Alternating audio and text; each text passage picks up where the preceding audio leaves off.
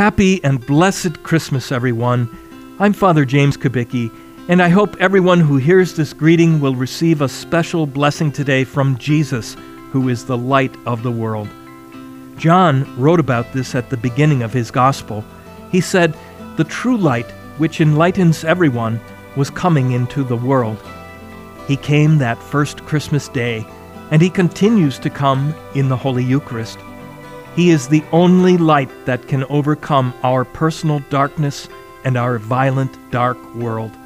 Pope Francis reflected on this, reminding us of how, at the very beginning of the Bible, we have a story of murder, of fratricide, in which Cain killed his brother Abel.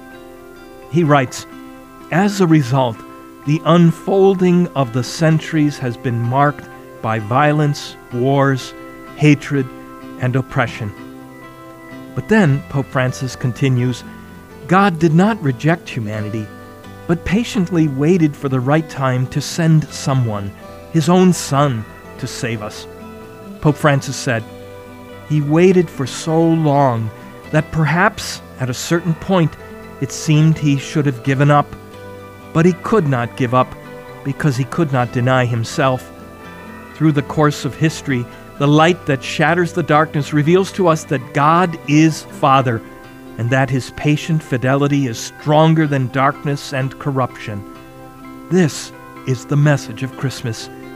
God does not know outbursts of anger or impatience.